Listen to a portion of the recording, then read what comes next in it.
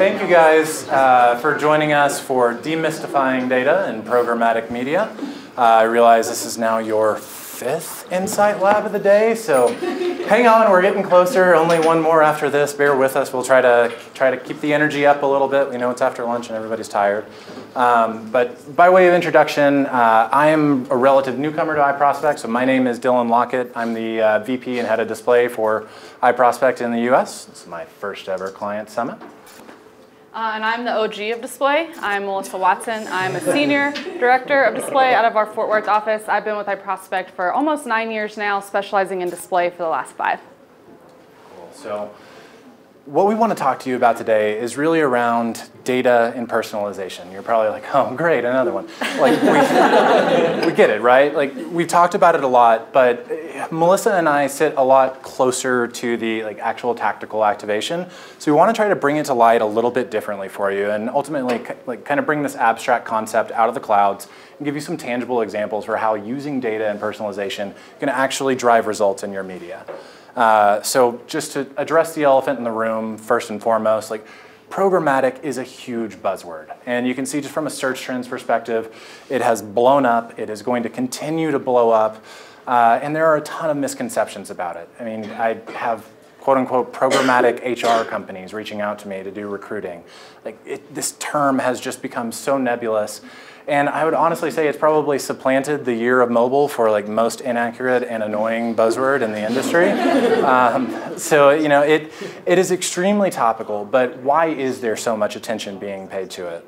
Well, really, the promise of programmatic was around control, and control in a lot of different ways, right? So one is around advertisers being able to exercise control over their working media spend and get transparency into pricing and understand how their dollars are actually going towards working media, or ultimately how they aren't.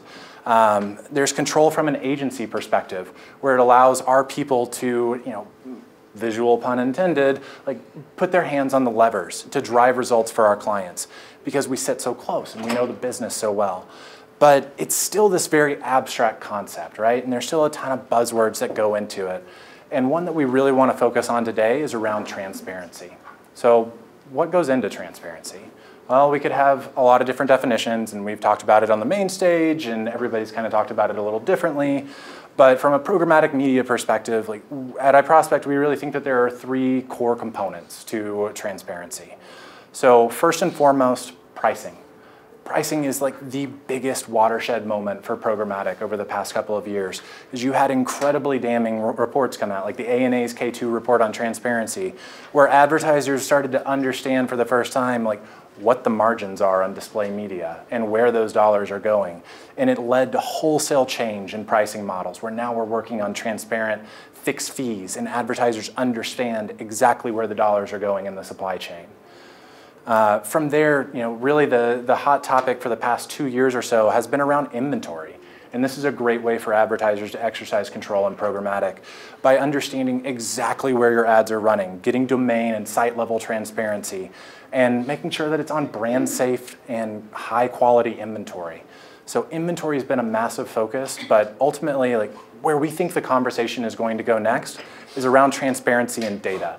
And this is what we want to bring to you guys today, so that you can start understanding the implications of that and ultimately be the thought leaders. We have the chance to be at the forefront of this. As the conversation starts, we can be leading it. So that's what we want to talk about today. Everybody loves a good agenda slide. So 2 main components of this presentation. 1, we're going to dig into the data, and 2, we are going to personalize our activation. So let's dig into the data. So everybody's favorite MarTech ecosystem slide should look really familiar, because Joel put it on the main stage yesterday. That's one of the downfalls of being a second day presenter, is that sometimes your content shows up in unexpected places. But we love this slide. It is purposefully obtuse and very confusing. Even if you just drill into the data section specifically, there are so many logos there, so many companies, it's impossible to keep track of. By the time we come out of this lab, half of these companies are either going to have been acquired, sold off, closed their doors, rebranded, or otherwise changed. So it's just a really confusing space. And even if we just drill into like audience marketing specifically, there are so many providers here, and every single one of them offer brand safe, high quality, exclusive, proprietary, GDPR compliant data. And it really kind of begs the question of like, with all of these different data sources, like what do they actually tell us?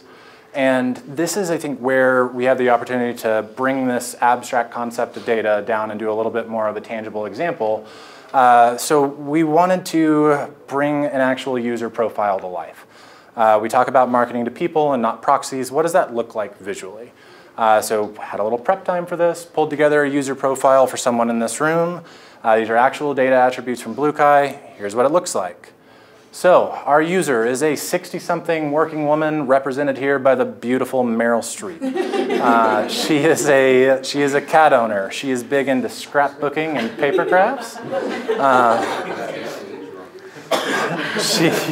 She loves college hoops and also a golf lover too. So again, we start talking about marketing to people and not proxies. Like you can start to kind of get a visual picture for who this person is, right? Kind of coming to life, kind of makes sense.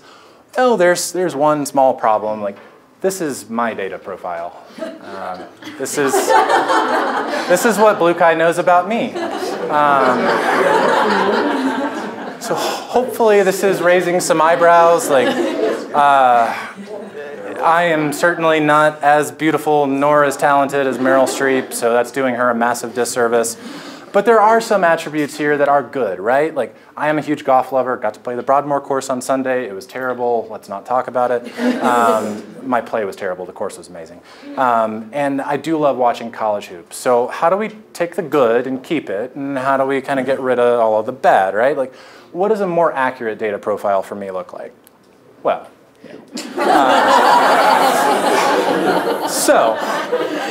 much more of a dog person than a cat person. Kind of going through a weird midlife crisis where I got into sneaker collecting, so strongly identify with men's shoes. And then obviously pretty heavily indexed in the Chris Hemsworth demographic. Ruggedly handsome, heavily muscled. Okay, we're supposed to be authentic, so maybe more like Richard It's fine. The point is I'm male, right? I am a business traveler, and whenever I travel, I typically always stay at a Hilton, so I'm a Hilton loyalist. So this is a much more accurate data profile for me, right? So how do we start to really separate the signal from the noise? And Drew, I heard you say that on the main stage this morning, so glad we were on the same page there. But it's a great way to think about it, right? Like, you have all this extraneous noise, but then you have really valuable signals. So how do we market to that? Well, surprise, surprise, people, not proxies. And again, like, bear with us here. Like, we have to start marketing to people. And yes, the only way that I was going to feel comfortable with my picture in this slide is if there was a puppy. So I'm heavily pandering here. Like, focus on the puppy. It's awful cute. His name's Mac. But this is really, the foundation of everything that we do. And hopefully we're bringing this to life for you a little bit differently than you've seen so far. But what underpins all of this and enables us to do that is the data source through M1. So it starts at the household level, and it is all based in PII. So when we're talking about like people and not proxies, like, this knows me down to the PII level, and it takes all of these different data sources and amalgamates them to keep the good and strip out the bad. So, again, visual pun, here's my MID, right? Like, this is what my virtual profile looks like, and it's an accurate representation of me because it's matched down to the household level, and it's persistent. So like when I moved from Texas to DC last fall, my profile updates along with that. I don't start a wholesale new one. Honestly, a really great way for you guys to take this back and like a fun exercise to do. Go to bluekai.com/registry and see what your data profile looks like. You can do it now if this lab starts to drag, or maybe in another one that's less exciting. But you can really start to see like all of those different attributes that BlueKai knows about you. Then take it a step further and do it on your desktop when you get back to work. You're going to see vastly different pictures. And that's what we're talking about with people, not proxies. Like, you are the same person on your mobile phone and your desktop, so why should BlueKai identify you differently? That's really the issue that is kind of foundational that we're trying to crack through. So again, like through the MID process, leveraging M1, you can take all of the bad all of the good, strip it out, and leave yourself with a really confident feeling that you're reaching exactly the user that you intend in the right way at the right time.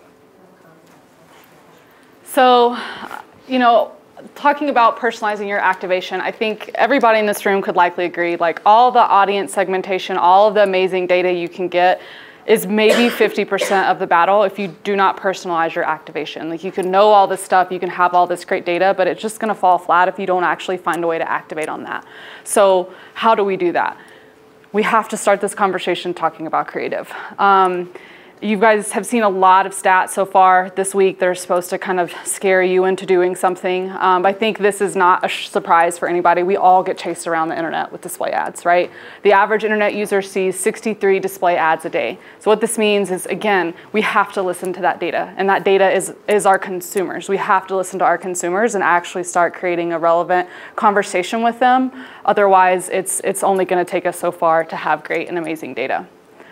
You got to make sure you have the right data. So again, with Dillon and his original profile, Walmart might be trying to convince him to use his AARP discount to buy cat-themed scrapbooking utensils, right? So best case scenario, Dillon doesn't even see this because he's seen 62 other ads today, right? Worst case scenario, he sees it and he's offended. Like, some of you guys know Dillon, some of you don't. His face pretty much always looks sad, but like it would look extra sad in this instance, right? Working on it as a person. Yeah.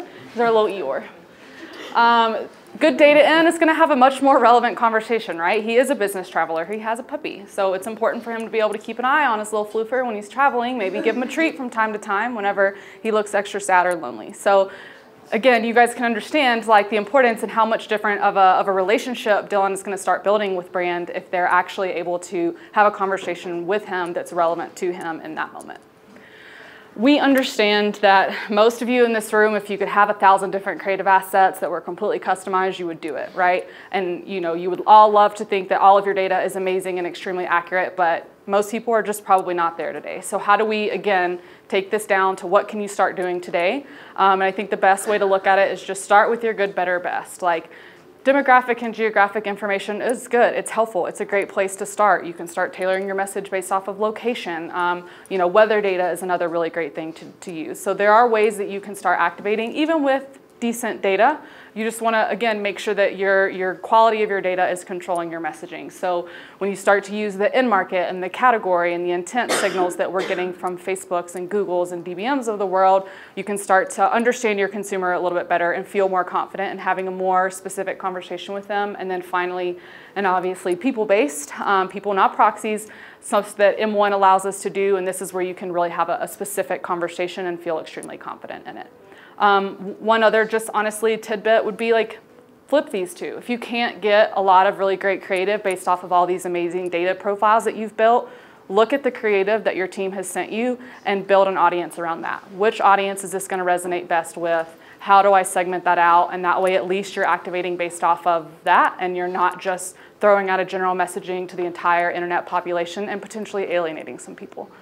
So again, I realize it's daunting and it's scary, but as Dillon's original slide said, programmatic is a thing. It's here, it's going to stay, and we have to start finding ways that we can personalize our creative and have conversations with consumers. The other thing to really strongly consider when it comes to programmatic would be the fact that it's as Dillon mentioned, it's growing tremendously. And in 2017, display officially took majority share in terms of all of the digital channels, with 51% of digital ad spend going to display. If you look at how much that's going to grow, it might look like it's 53% staying flat a little bit, but look at native and video. Overall investment is going to go up, right? So that's still a growth opportunity. But if you look at this, native is going to represent over 1/3 of programmatic and display inventory by 2019. How many people in here are using native and video in their programmatic activation today? We've gotten a couple. Again, like, Traditional banners are great. We can do a lot with them, but if you're not thinking about other inventory sources and other creative that you need to focus on, the longer you wait, the more farther you'll fall behind. So just make sure that you start keeping that in mind. And again, reach out to your iProspect teams. We can help you with that. Native is super easy to do, right? By nature, it takes the form and function of a website. It's super easy to grab 5 or 6 images off of your website. You can grab some search copy from your search team and very easily and quickly create a lot of different ad variations. And probably before yesterday, you guys all assumed that you couldn't do dynamic video, but as Jeremy and Tara mentioned on the main stage, Google now gives us the opportunity to create dynamic videos with their Director Mix suite. So you can cut different pieces of your video, you can add different calls to action, you can focus on different products so that you do start to create video relevant ads for each of your consumers. So, okay, this is the fun part. This is our audience framework, audience planning framework. You guys saw something similar to this on the main stage yesterday in Liz's Hollister case study that she did for M1. So originally I was gonna spend the last 2 or 3 minutes like walking you guys through this, but I think hopefully at this point, the main point we're trying to make is you have to start with your audience profile. You build that first. Once you understand who they are, what they care about, you can adjust your messaging, you can adjust your inventory and your targeting tactics, et cetera. But then we were just kind of thinking last night about like how many M1 visuals have you guys seen on PowerPoints? Like a lot. So I just want to pull up the M1 platform. We're just going to use it. We're just going to go build this do-it-yourself profile, okay? All right. Internet work. Okay, so a couple quick things to call out. First and foremost, you're going to notice this says Wolverine Worldwide. If and when we set you up on M1, you'll get your own system, you'll get your own platform. So again, when you upload your CRM data, it's yours. You can save profiles in there. It's yours. You don't have to share it with anybody else. Second is just quickly call out the 2 main ways that you can work with M1. One would be, as we're going to show you guys here today, is just to use it what we're calling like third party. So we're using the base population, which is essentially 280 million people that live in the M1 platform. You can also upload your CRM data, so I would say that's the more advanced way to do it. When you upload your CRM data into here, all these different attributes that we're about to play with, you can add on to your CRM segment so that you can actually start to understand them further than just the information that you have within your existing platform. So that's a really powerful way to use it. But again, you can just start simply with using the third-party data that's already in there. So first and foremost, covering that. The 3 different sections here. Left is building attributes. This is where we're going to build our audience profile. When Dillon talked about all those 30 different data sources, you're going to see just what that looks like, having 30 different data sources and over 1,000 different attributes here in a second. The middle is the insights and the planning. So when we say you can just do basic planning in here, you don't have to do all of the activation.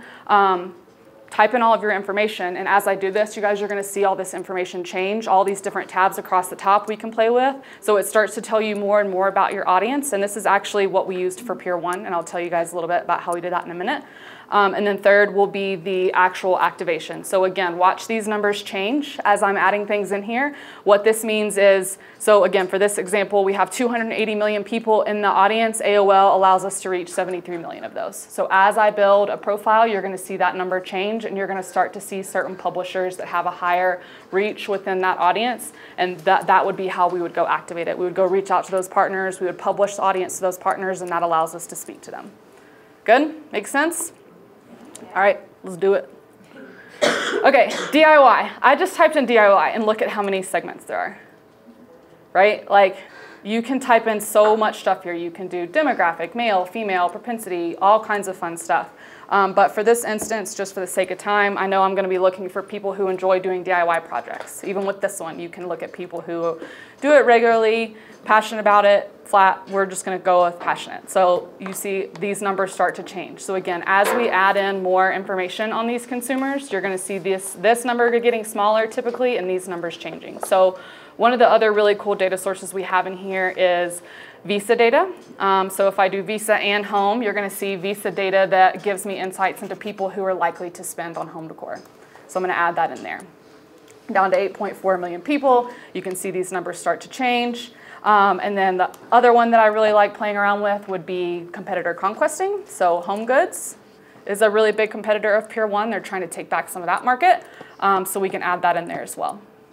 You can change and to or if you need to get a little bit more scale. We typically recommend that you start with about 4 to 5 million as your base.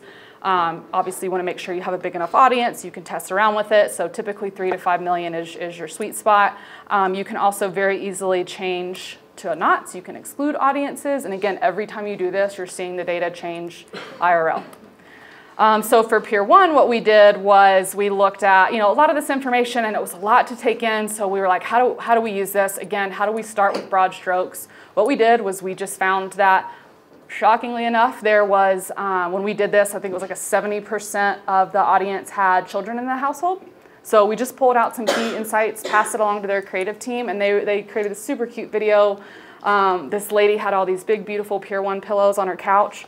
And then all of a sudden she springs up from underneath the pillows and her kids come running out and she starts chasing them. So it's just like creating something that's relevant and meaningful, and it created the idea, which is what Peer 1 was trying to communicate, of like, it's your home, it's you, it should be an extension of you, you have a family, blah, blah, blah, blah. So it was really helpful, and it was really good, and we saw great performance from it. So again, this is something that you can use as a planning tool. We can enter in your customer data, what you think you know about them, and tell you if that is in fact who they are, or potentially help you learn additional things as well. So it's a super fun platform to play around in. I would definitely encourage you guys to ask around about it if you haven't already. And hopefully that helps demystify a little bit the M1 platform. It's a real thing. It's not an image on a slide.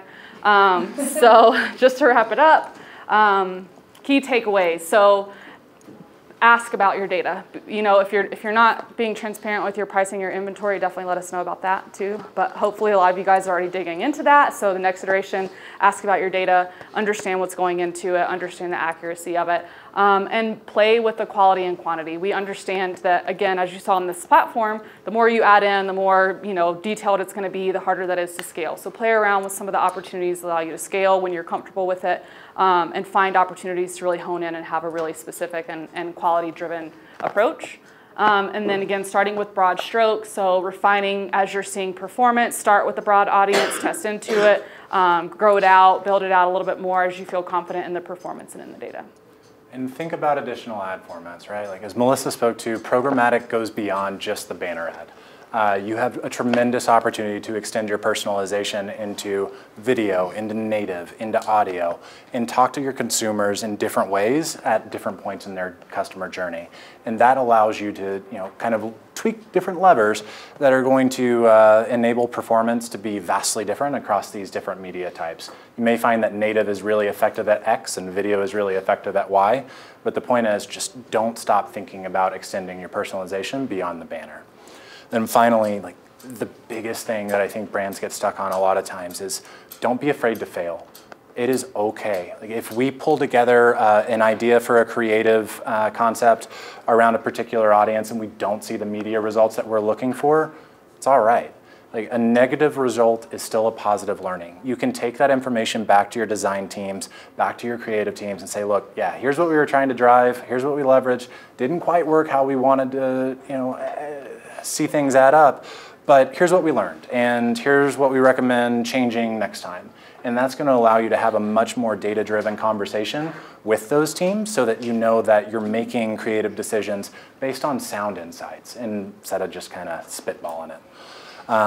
So just to kind of put a bow on things, like if there was one thing to take away from this, and go back on Monday and ask your team, like ask them what your top performing data sources are. Ask them what your top performing segments are. We can use that as the basis to build out your personalization strategy and ultimately like really start to unleash the power of data in programmatic media. Thank you.